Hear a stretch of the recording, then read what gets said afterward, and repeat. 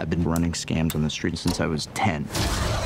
He's cool and he's funny and he's charming and he's gorgeous. Years before he became a young Han Solo, Alden Ehrenreich had already acted in films by Francis Ford Coppola, Woody Allen, and the Coen brothers. What's my mouth? Would the Detroit system? Would the Detroit system? He stole the Coen brothers movie off the Coen brothers. You know, I mean, they're the stars of that movie.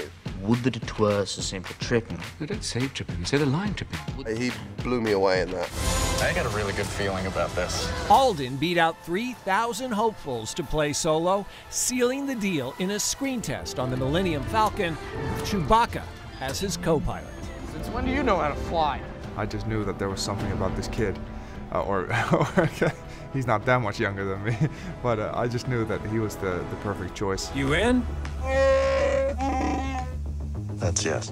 How did you find out you got the role? I was editing a short film that I made, and I left, and I got a phone call from the directors at the time, and they said, you got the part. And I'd been auditioning for 6 months, and I was just over the moon.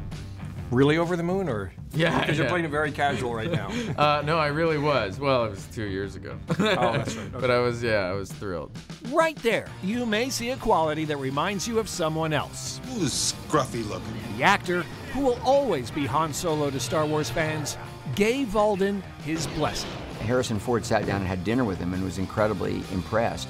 And he said, I just hope Alden gets the chance to create his own version of Solo, because he's a really creative guy. It was really wonderful to get the chance to meet him. Did he really call you kid? No, I wish he did, though. I wish that would have been great.